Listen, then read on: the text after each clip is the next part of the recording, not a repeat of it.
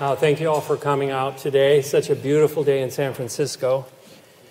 I was raised here in San Francisco, and I know what fog is like. Well, today we're going to talk about diabetes. And what's really wonderful about diabetes is that it can be reversed in some cases. And that's what we're going to talk about. The American Diabetes Association, most registered dietitians, most doctors who treat diabetes are going to want to restrict sugars and fast-releasing carbohydrates. And they're thinking that this is somehow going to make diabetes go away. And it doesn't work, does it? Diabetes is not going away. With a normal medical treatment, it just gets worse. But we also need to avoid saturated fats. And that's something I'm going to tell you more about today. And it might be something new for you. I've done a lot of original research on this, and it's kind of exciting because what is type 2 diabetes? It's insulin resistance. The insulin is when your blood sugar goes up, the insulin's released from the pancreas, and that allows the blood sugar to be pulled into the muscle cells and the brain cells and the liver cells and everywhere else. But if you have insulin resistance, then the blood sugar stays too high, and that's pretty much the definition of type 2 diabetes. Now, we're all going to experience some high blood sugar from time to time. That sugar rush is a lot of fun, and it's hard to avoid. So we need antioxidants in our diets to protect our bloodstream, our nerves, our eyes, our kidneys, and all the areas that sugar can damage. The way it works is the sugar reacts with a protein inside our arteries. It's called glycation, and it performs this kind of nasty thing that becomes advanced glycation end products, which really stick with you for a long time. The A1C test is a test for glycated hemoglobin. So, 3 ways to beat diabetes. Eat slow-releasing carbohydrates, like oatmeal and brown rice, like beans, like the carbohydrates in vegetables. These are slow-releasing. And stay away from animal fats. Animal fats are usually very saturated, and that would be cheese and meat would be 2 examples of animal fats. Obtain your fats from whole nuts, seeds, avocados, or olives, whole intact foods. I do have a book on fats and oils on my website, drsteveblake.com. If anybody wants to read a really fat book on fats and oils and their effects on health, you can download it for under $10. It's a little bit fat to print, so it's downloadable only on that one.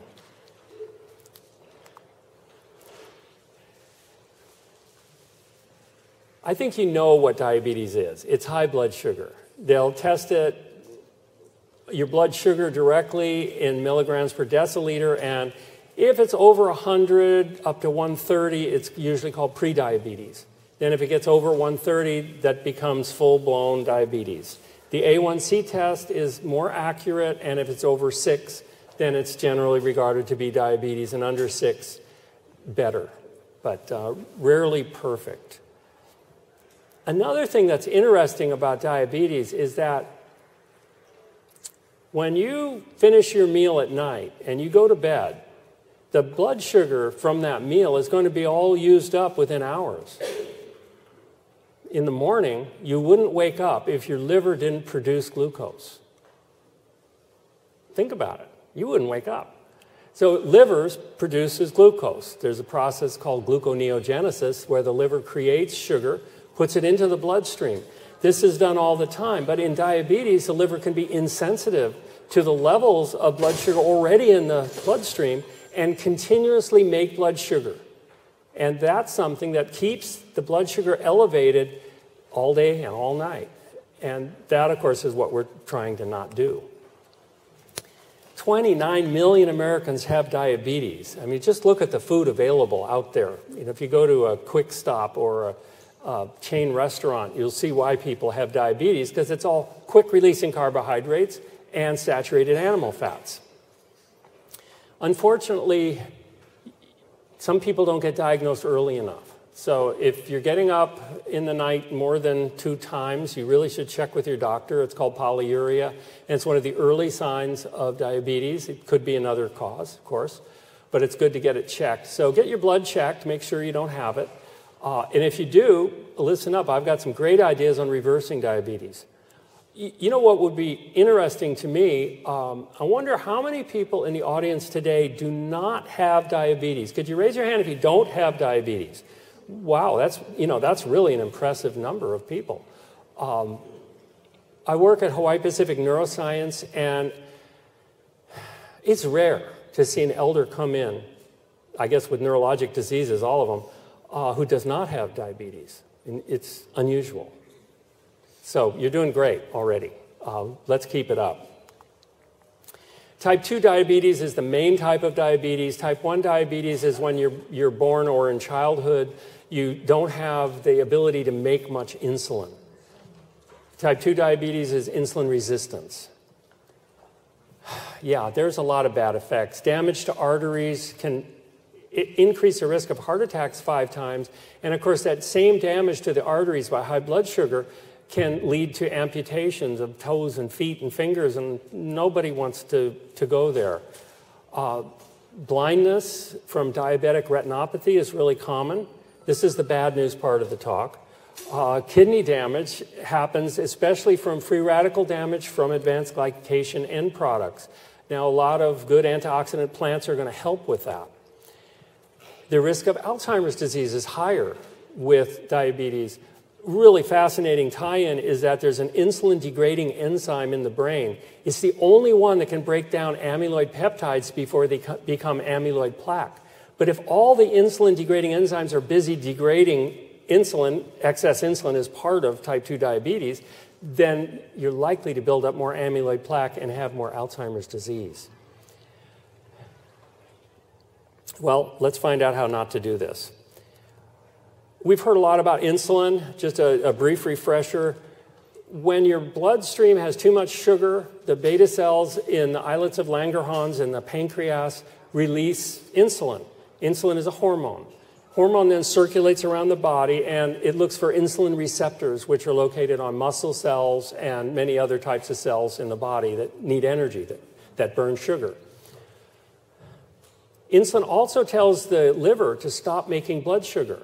As I mentioned, if the liver is insensitive to that through an excess of animal fats or coconut oil, which also is very heavily saturated, twice as saturated, in fact, as lard or butter, this insulin resistance will cause the liver to make sugar all the time. And that's a big contributor to why when you measure your blood before a meal to check your blood sugar, why it's still too high. Insulin also causes fat to be stored, telling your body, burn the sugars, don't burn the fats. A recent study came out. This is 2016. You're the first ones to see it in the slideshow. They analyzed 300 clinical trials involving over 100,000 adults and 1.4 million patient months of treatments. That's a big meta-study. Limited evidence that any glucose-lowering drug prolonged life expectancy or prevented cardiovascular disease. I mean, this is the medical establishment, a journal of the American Medical Association itself, their own journal, who are saying that diabetes drugs are really not protective against death or heart attack. So we need to do more, and that's what I'll talk about today. We get a break. This is my wife and Jennifer. We had the pleasure of sailing for 5.5 years on our sailboat, and this is just a breath of relaxation before I go on. Jennifer means light wind sailing, always a favorite, at least for us older sailors. So I want to talk about saturated fat for a little while. Saturated fats, the ones that are especially bad are lauric, myristic, and palmitic acid. There are 3 of the most common saturated fats in animal products, and they make up 65% of the fat in coconut oil as well. So the insulin receptors on the muscle cells become fewer in number when you take excess saturated fat. So if you eat a lot of meat, you're going to have less insulin receptors on your cell. How many less? Half the number. So when that insulin is circulating around looking for an insulin receptor to dock to, it's going to find a lot less of those, which means less of your blood sugar will get into your cells where it's needed for energy, right? Because people with diabetes are typically tired because they can't get the blood sugar in the cells where it's needed.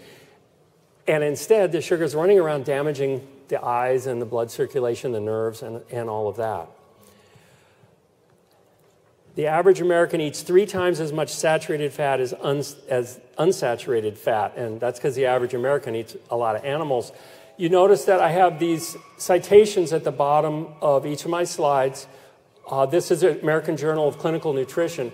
You'll notice that everything I say is science-based and based upon peer-reviewed medical literature. Vegan diet, cut diabetes risk, right down the line. Non-vegetarian risk, semi-vegetarian, pesco-vegetarian with fish, lacto-ovo-vegetarian with milk and eggs, and then vegan. So that the risk is much lower.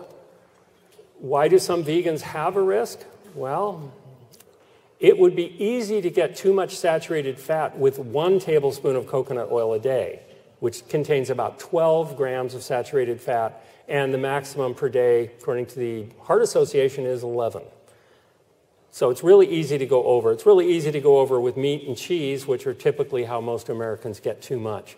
So even a vegan person could get too much saturated fat and too much fast-releasing carbohydrates, and believe it or not, some vegans don't eat enough vegetables and fruits and antioxidant-containing foods. That's why I like to say a whole food plant diet rather than just vegan. Vegan involves a lot of ethical issues too, which are awesome, and I'm totally an ethical vegan and dedicated to all that, but the whole food part of it is good for human health, so I want to emphasize that part of it. So I mentioned this, that the insulin receptors in the cell membranes are cut by half. Excess saturated fats also raise blood sugar. I'm going to show you a little diagram that I made to try and explain this, but the way it works is there's a little glucose transporter that floats up to the cell membrane and gathers the glucose and brings it inside the cell. Once it's inside the cell, one of the things our cells can do is pack the glucose by the thousands into glycogen, which is a molecule that holds energy. Now, muscle cells really like to do this, so when you start running, you don't really need blood sugar for a long time because you got this stored blood sugar right there. Now, this is a little diagram I made.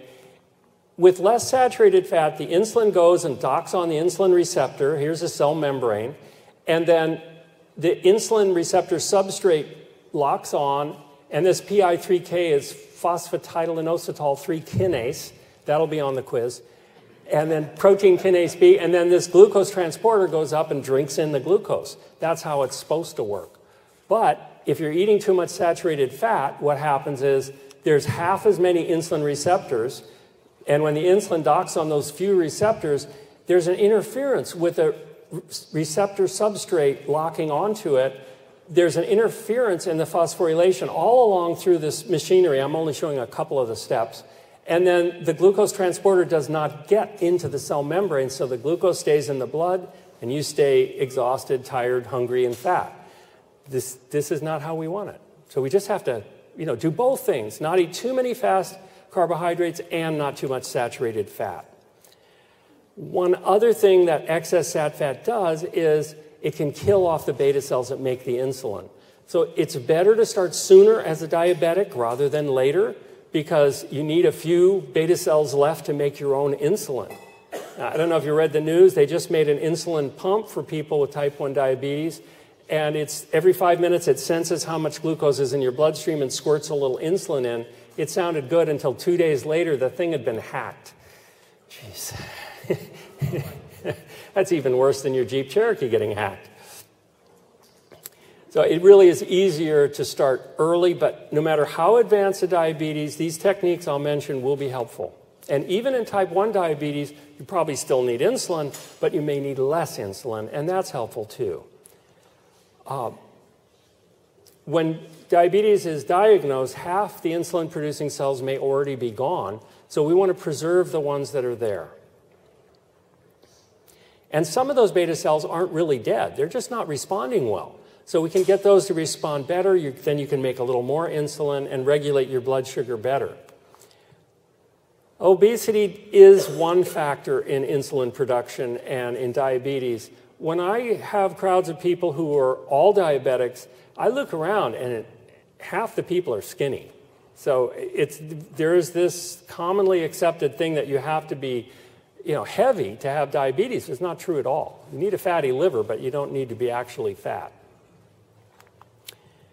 Excess sugar, okay, this is a big surprise, isn't it? A real news flash. Excess sugar, like this bottle contains 12 teaspoons of sugar. It's no surprise that it does. When the sugar is raised in your bloodstream, the liver can take excess sugar and make it into one thing, and that's palmitic acid. Palmitic acid is a 16-carbon saturated fat that is famous for atherosclerosis. So the more sugar you take in, it raises your heart disease risk. That's why you have 5 times the risk of heart disease for diabetics.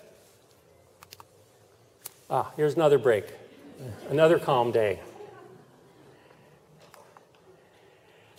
There's a study done by Brenda Davis. And has anyone here heard of Brenda Davis? She's a registered dietitian. She's awesome. And we collaborated on this slideshow. I sent her the parts that related to her slideshow, and she approved all of this as being accurate for her study in the Marshall Islands. At the beginning, the blood sugar was 236. Now, most Americans aren't allowed to let their blood sugar get that high, although I've seen it plenty.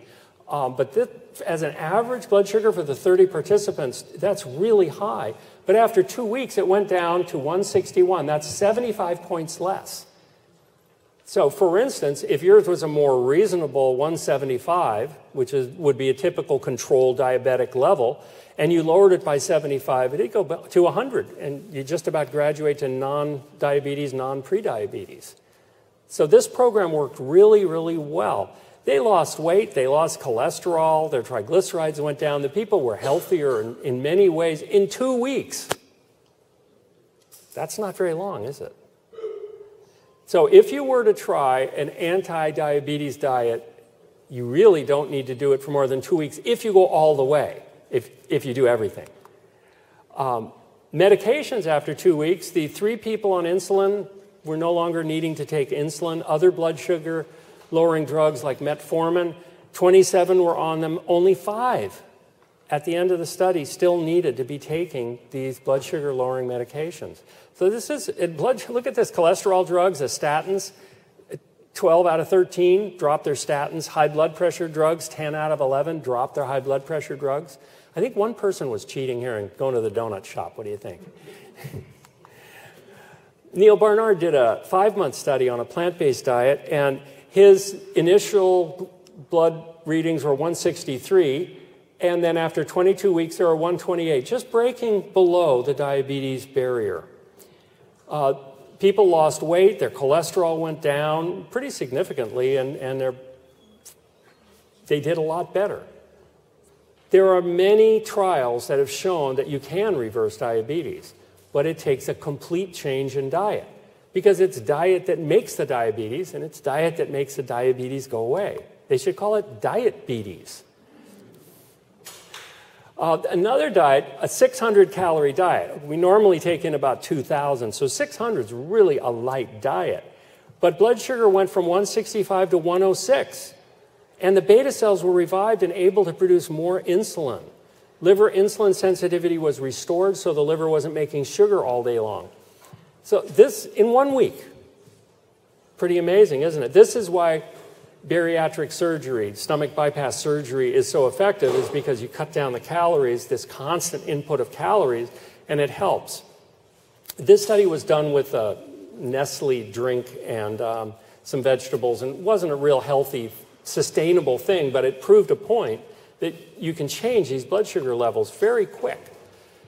Now, some people are more prone to diabetes than others. American Indians, Hawaiians, Marshallese, various races are more prone, some are less prone, doesn't matter. Any race, any genetics on the planet, when fed the type of diet I'm going to describe, is going to not have diabetes, not going to develop diabetes, and if they have it, it's very likely to reverse it to the extent that their beta cells can still produce insulin. Risk of getting diabetes in this study in the New England Journal of Medicine, another very prestigious journal, poor diet, obesity, lack of exercise, and smoking accounted for 91% of the risk of diabetes. So, obesity is related to a poor diet, and lack of exercise is too. Because if you ever noticed that when you have a bunch of plant-eating people around, they don't even sit down.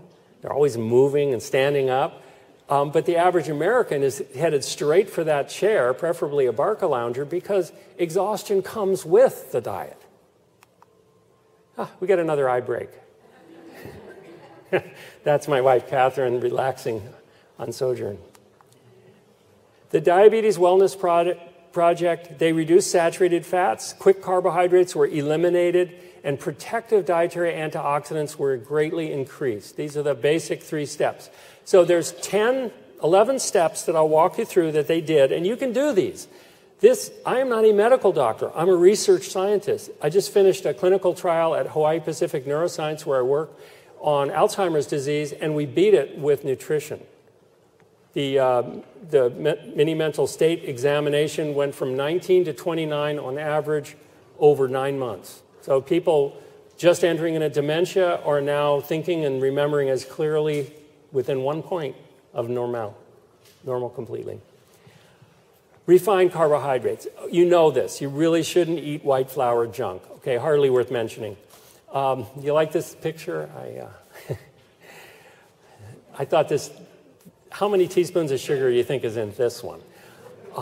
Sugary drinks. White rice is a big problem in Hawaii and many places. I know there's one study in China, a huge study on white rice, and they found the risk of stroke dropped 80% when people switched to brown rice. That's a big effect. This lady, Marie Madison, when I joined, I could not lift my hands above my head without significant pain. I am now pain-free. My cholesterol and triglycerides have dropped to normal. My sugars are almost normal too. I've lost weight. I feel like a new person. I'm now off all medications. It's unbelievable. I spent some time in the Marshall Islands not related to this study, and they're just sweet people down there, really nice. These are also carbohydrates, but you wouldn't think it to look at it, would you? The way this food releases its carbohydrates is slowly, bit by bit, and that's how we're designed. If we eat this kind of food, we'll get a little carbohydrates after we finish the meal, not a sugar rush, a little carbohydrates. Our muscles, our brain will burn that out of the bloodstream. A little more will release into the bloodstream. We'll burn that up, a little more, a little less. You may not even need any insulin to come out of your pancreas when you eat this kind of food. It's self-regulating. You get the blood sugar as you need it. Does anyone know the difference between glycemic index and glycemic load? There's a big difference, and it leads to a big problem. Glycemic index measures how fast the sugars are released. For instance, with watermelon, the sugars are released very quickly. So doctors tell you don't eat any watermelon and pretty much every other fruit too. But when you go to glycemic load, they consider how much sugar is in the watermelon as well as how quickly it releases, and all of a sudden watermelon's looking really safe. It's almost all water, and there's very little sugar. And it's really healthful. It has some nice antioxidants in it, and a lot of other fruits too. So what this leads to, by using the wrong scale, the glycemic index, doctors are telling, and registered dietitians are telling people not to eat fruit. And fruit is where you get a lot of your best antioxidants. I'll show you a chart of the best fruits coming along here. Watermelon's a great treat. I made this chart up for people we see because fruit's so crucial. The berries. Did you know that 1 cup of berries a day in the Nurses' Health Study, ran for 19 years, reduced the age of dementia by 2 years? So people's brains, well, I don't know if reduce the age of dementia really says that correctly. People's brains were 2 years younger, and they got dementia 2 years later, is what I mean to say. Just with 1 cup of berries. So people with diabetes, of course, are counseled to eat no fruit at all. What's going to cut down the antioxidant protection dramatically to the brain and every other tissue in the body? So these are very low on the glycemic load index and can be eaten. Mango and banana are medium, and you'd have to restrict the amount of those if you're actively diabetic. Perhaps after you beat your diabetes, you might be able to eat a little bit more. Diabetics check their blood sugars regularly, so they know which foods are knocking them up. This was an interesting one. Fruit, but not fruit juice, was found to lower the risk of diabetes, and blueberries lowered the risk the very most down here. Blueberries are truly a wonder food for the brain and for diabetes and a lot of other things. But all the berries are great. They have proanthocyanidins, powerful antioxidants and anti-inflammatories, proven to cross the blood-brain barrier and lodge in memory areas like the hippocampus and protect it. This is Lorak. His pilot's certificate was revoked when he had type 2 diabetes. Only 38 years old. He completely changed his diet, and he did exercise too. And he was told he's fully recovered. His pilot's medical certificate was given back to him. His fasting blood sugar is below 90 with no medications. That's just excellent. He's got his career and his life back.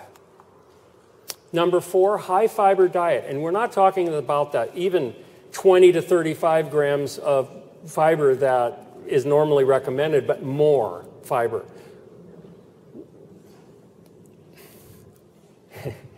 Fiber improves blood sugar control.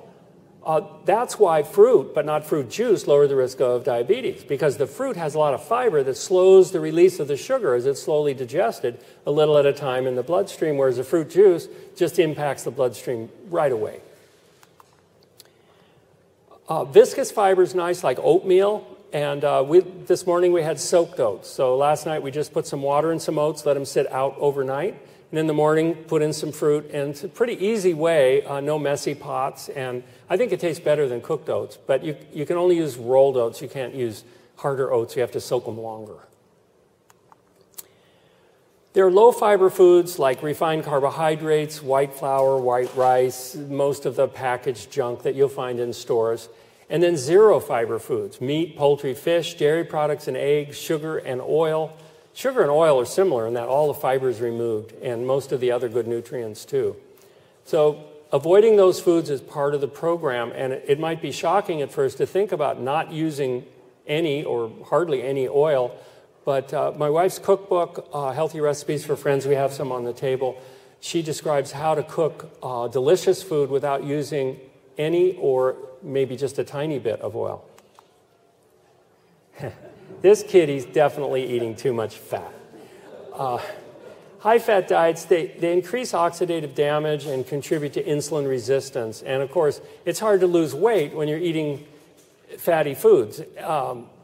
Total fat should be maybe 20 to 25% of calories. How do you know? I wrote dietary software called the Diet Doctor. We have one on the table. And this software you put in your computer, you tell it what you ate in a day and how much, and it calculates for you what your saturated fat levels were, what your protein levels were. Did you get enough calcium? The other day I checked myself, I only got 435 milligrams of calcium. I'm supposed to get 1,000. So it's a really good thing to check and make sure you're getting everything you need. And of course, keeping saturated fat down means animal fat is out completely. Because really, the American Heart Association is now down to 5 or 6% of your calories as saturated fat. I'm a strict vegan, and I get 4% of my calories from saturated fat. You know, there's a little in peanut butter, and there's a little here and there and different things. And if you eat much chocolate, well, I can bump it up to 5 if I'm not careful. So basically, if you add any meat to a vegan diet, the saturated fat's likely to go over the limit. Very, very likely. So coconut products would be part of that too. Coconut oil especially, and coconut milk's pretty rich. And you know, I think 1/5 of a can of coconut milk is all you can tolerate in saturated fat in a whole day. So you really can't have a lot of Thai food if you have diabetes or heart attacks or stroke risk. Where does it come from? Hamburgers, beef, Spam, cheddar cheese, milk, butter. And there's your maximum of 11. You can't beat diabetes and eat animal products at the same time, in my opinion. And anyway, you could try it, and if it didn't work, you'd actually be saving money anyway. There's another lady. When I joined the program, I was very skeptical. Look at her. Doesn't she look like she could be skeptical? The cramps in my legs disappeared, and I no longer had to get up during the night. My sugars kept dropping and are now normal without any medications. My last lab tests show that I'm no longer diabetic. People can hardly believe what happened to me. And in this program, they had exercise and lectures as well as showing people how to buy at the store and prepare healthy meals. And the meals were served right there, so they weren't as tempted to go out and get some, you know, donuts or whatever. Trans fats are avoided on this diet too. Trans fats, now people think of trans fats, they think of partially hydrogenated oils like potato chips and things, but a lot of the trans fats come from both beef and dairy products because the cows make hydrogenation in their rumen, and then they get trans fats in their bodies, in their milk, and humans get it from that too. It can vary from 21% to 60% of the trans fats come from dairy products and beef as opposed to partially hydrogenated fat. It depends what you eat. Omega-3 fatty acids are really the only essential fatty acids that humans really need. We also need the omega-6s, but since we all get too much of those at all times, really the omega-3s are the only ones we need to keep track of. And you could eat flax seeds. That's one good way. Ground up flax seeds is a good way to get it. Chia and hemp seeds also work. Perilla seeds are excellent. They're as good as flax seeds. And walnuts have omega-3s too, as long as they're fresh enough. I read science all the time. And I just read a study this morning, and the risk factor was 1.47. Wow, that's a high risk factor. The risk factor for eating fish and getting diabetes is 38 times, as in 3,800% risk. Why is that? It's the polychlorinated biphenyls and the polybrominated diphenyl esters. These things go into the pancreas and kill off the beta cells, and so you can't make insulin anymore. Fish is usually the highest source of these. I have graphs of this stuff. So eating fish might not be a good idea if you're trying to beat diabetes, which is interesting because I'll bet your doctor never told you to avoid fish. And yet this is from Diabetes Care, 2008. It was a really good study. And I have read, reread, and sent the study off to colleagues to try and find fault with it. And it seems to hold up. In fact, I've seen even higher estimates. Yes? Is this also like wild versus farm? Kind of doesn't matter? Unfortunately, the environmental toxicants that we're talking about, those PCBs and PDBEs, they're ubiquitous in the environment. So wild Alaskan salmon, farm fish in England, all of it has it, and there's just no way around it. 100 years ago, no. But now these persistent organic pollutants are persistent. Good question, though. Fish oil, by far the largest source of these. Fish, number 2. Eggs, dairy, baby foods, kind of heartbreaking, isn't it? Beef, vegetable, but look, fruit, vegetables, and cereals, this little line here, virtually none. So eating lower on the food chain, that's the key. Plant antioxidants are crucial to any way. If you're trying to beat diabetes, you really need plant antioxidants. They decrease the tissue damage. This tissue damage can be inside your arteries. It can be in your eyes. It can be in your kidneys. It can be in your circulatory channels in your fingers and toes. And really good idea to eat. You know, it's interesting that animal products don't contain any antioxidants. It's a generalization, but I believe it's true. And plants, almost all of them have some antioxidants because plants have to defend themselves against the sun just like we do. And so they make these antioxidants. Some, like blueberries, make a lot more. Standard American diet, when you look, this is a readout from my Diet Doctor software. The vitamin C was low. It should be here, but it was only here.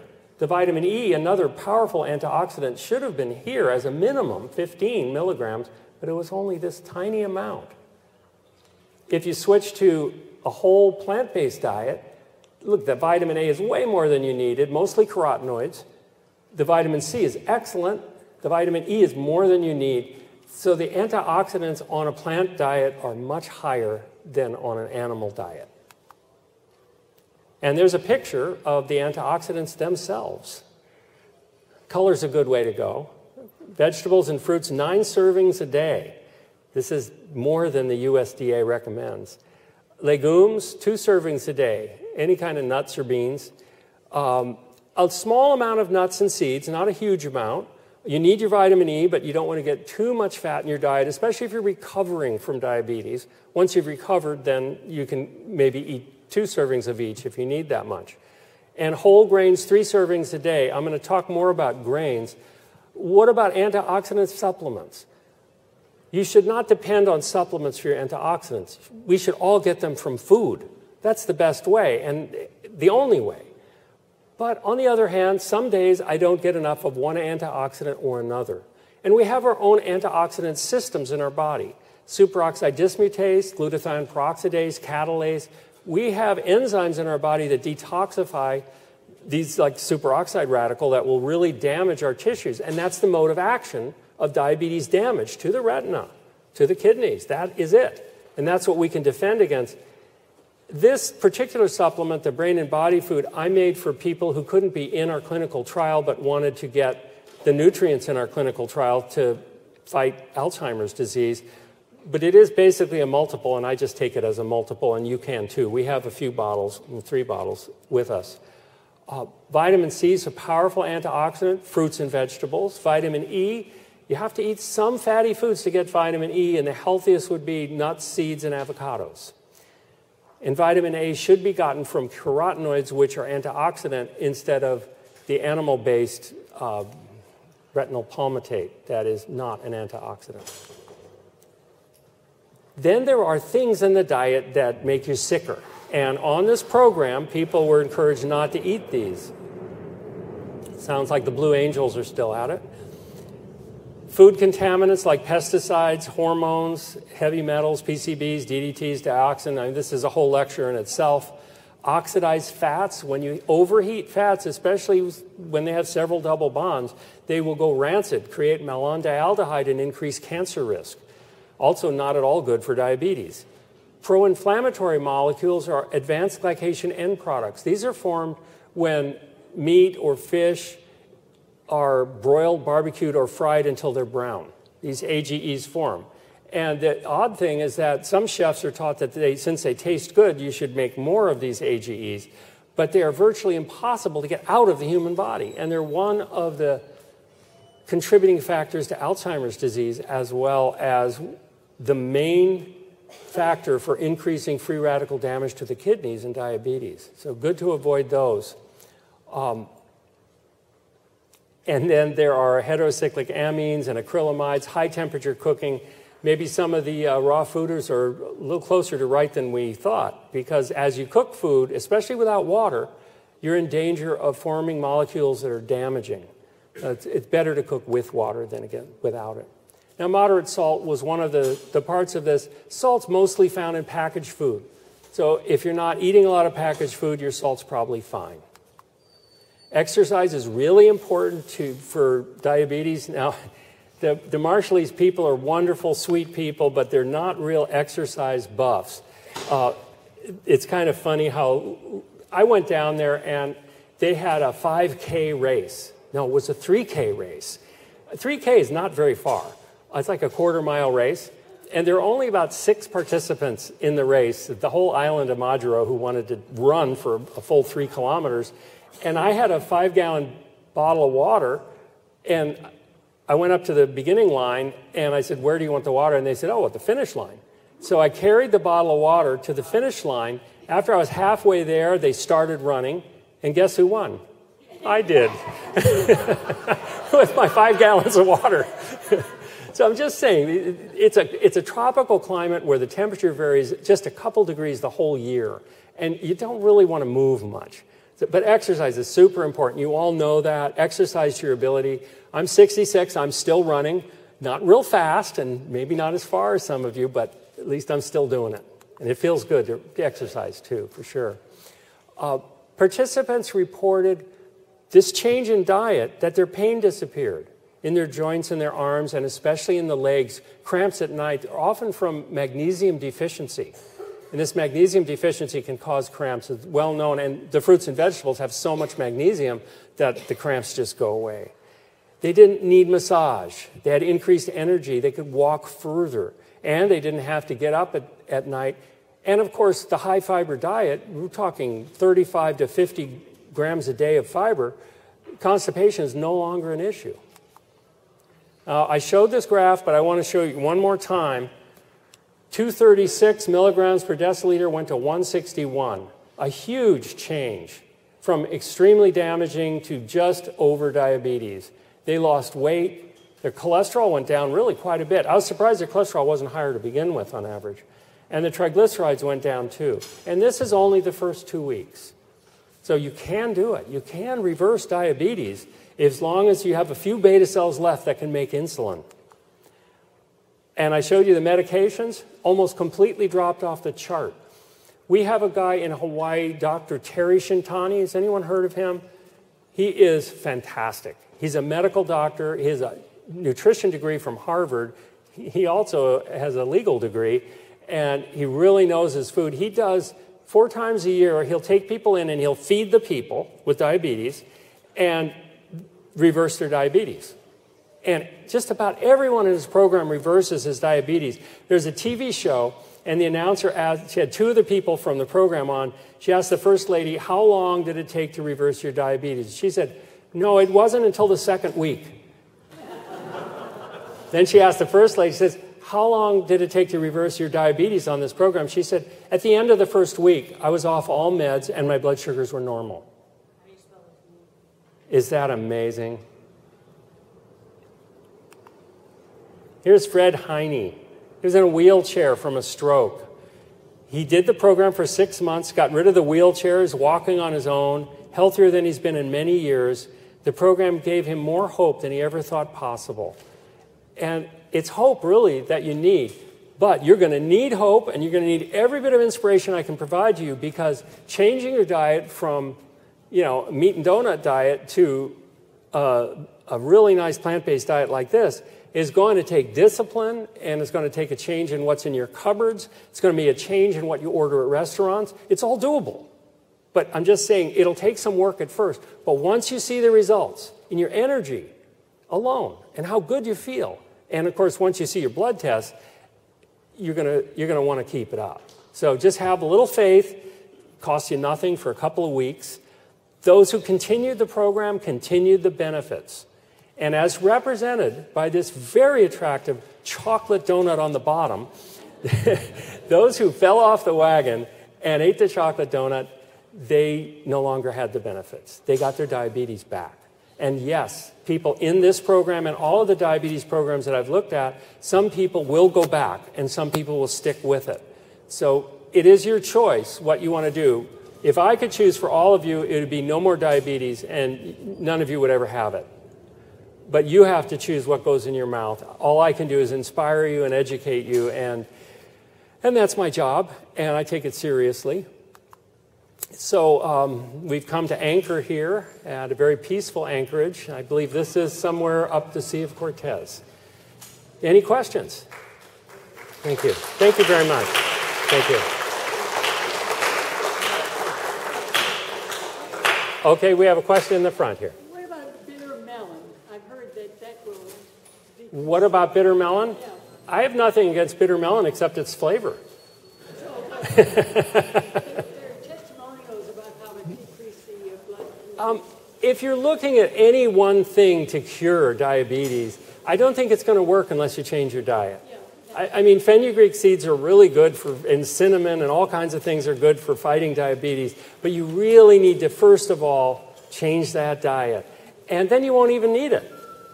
It's done, yes. Are there studies on coconut oil that you can say what the websites are? Because I've heard that the coconut oil is great because it's medium chain and not, and that it has all the... Okay, she's asking about coconut oil. I know there's been a lot of press about coconut oil and how popular that is.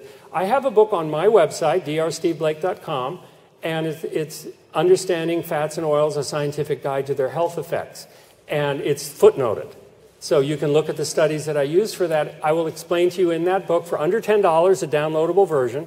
And you can look at what the saturated fats are, which ones.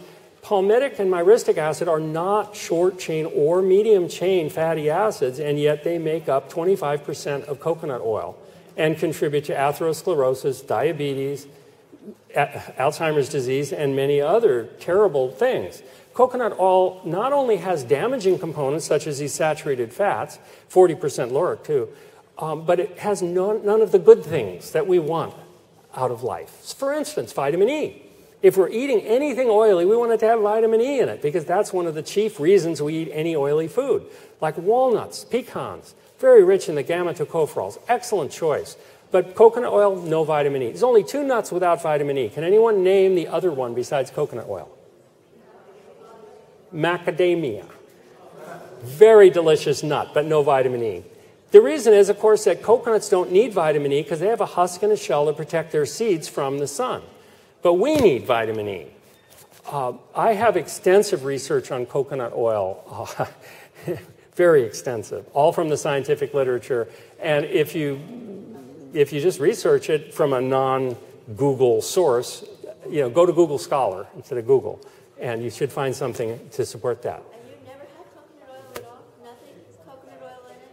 You make it like a rule never to have coconut oil? She's asking if I ever eat coconut oil. I never eat coconut oil. We do grow coconuts, and I will crack them and drink the water, which is delicious and very healthful. And I will sometimes eat a little bit of coconut meat. But coconut meat, I figure I could eat half a coconut of meat once a week and just push my saturated fats over for that one day. The rest of the week I stay under. But the oil is very dangerous, and coconut milk is too. Yes, sir. You. Yes, thank you. So if I'm talking to someone who has diabetes, okay, one thing one of your slides mentioned was the possibility that the insulin-generating cells could come back, right? I mean, is that something that I should hold out to them as a possible outcome, or is that something rare? Yes, he's asking about the beta cells. Can they regain their ability to make insulin? And the answer is yes. This has definitely been proven. Now, if they're truly dead, all of them, then no, such as type 1 diabetes. But if it's type 2 diabetes, and let's say there's 40% of your beta cells left, and 20% are still functioning and 20% are not functioning, this change in diet that I've discussed could allow the other 20% to function, greatly reducing your need for medications. And then if you eat food that actually put the blood sugar out little by little, like beans are wonderful. Beans are probably one of the best foods for diabetes, green beans or any kind of other beans. That really helps. So yes, I would hold out hope, and I've seen in the medical literature that this has been demonstrated, that the beta cells can get better. There's a form of toxicity that can be removed with this diet with a really long, complicated name. But then once the beta cells that have died, they're not going to be replaced. Right. No, you're not going to regrow beta cells, but you might revive some. That's exciting. Yes? Is the barbecuing of vegetables also bad? No, barbecuing of vegetables is safe because they have water in them, and that interrupts the process of creating advanced glycation end products. Good question. Way in the back. Does one need to eat to get rid of the toxic from fish, the pesticides? You How do you get rid of the toxic from the body by eating fish? How do you get rid of the toxins in the body? Some people call it EC. Well, the best way would be to quit eating them. The body does eliminate these things. The way they detect PCBs in the body is they do take a urine sample and they test it. They're being constantly excreted, but people are constantly eating them. Some of the tests for pesticides and persistent organic pollutants, like in children, they put them on organic diet and they stop putting out, Yeah, organic vegetables. Yeah, would be a good choice. Yes, sir. What about tofu? You didn't talk about that. Does that have saturated fat? No, actually tofu has, like all beans, has a wonderful fat profile. In fact, tofu has a nice amount of omega-3s, which is pretty rare even in the bean family. Tofu should be organic to avoid both GMO and pesticides. But when it is organic, it has some wonderful properties. And I know there's been some bad press put out by the Weston Price Foundation, funded by the meat industry, against soy products. And they did a really well-funded campaign and made a lot of people turn away from soy products.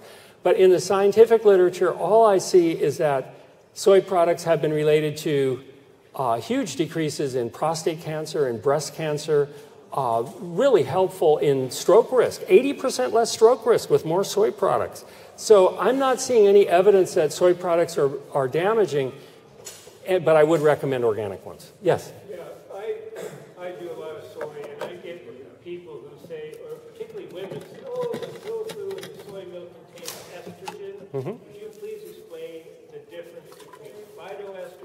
Sure, I'd be happy to explain the difference between phytoestrogens found in soy and estrogen in the body. Probably the most cancer-promoting estrogen formed in the woman's body is estradiol, or estradiol. And this locks onto estrogen receptors in breast cells and can induce more breast cancer. The phytoestrogens found in soy, such as genistein and diazine, these two lock onto the same receptors, but they're vastly less powerful in causing breast tumors. So in a way, they're blocking that receptor from ever getting something that will cause breast cancer. One of the most convincing studies took a lot of women. It was a large study of women who'd already had breast cancer, had surgical removal of the breast cancer, and then followed them over many years to see, are they going to get this breast cancer back or not? The ones who ate soy did not get the breast cancer back, and the ones who didn't got much more of it back. I think we have time for only one more question, and yes, you get it. So coconut oil, I thought that coconut oil was good to cook with, but it sounds like you're not recommending even for that purpose, and if so, what do you recommend to do some, you want to like in a steel skillet, you want to... Right, what do you cook, what kind of oil do you cook with? Honestly, in my house, my wife has to sneak in a small bottle of sesame oil and use it when I'm not looking, because I wrote this big book on fats and oils, and rancidity is such a problem when you heat it. But she mostly cooks it using a little water. Sesame oil is probably a good choice because it has sesamin, a heat-activated antioxidant. And very, very little oil, or none, would be the optimum way. We use a cast iron skillet. Requires almost no oiling and nothing sticks to it. So that's our solution. Well, I would love to stay with you longer, but I think we're a little bit out of time. Thank you so much. It's been really fun. Thank you. I'll be over the table with my publications, and I hope you come over and join me. Thank you. Isoflavone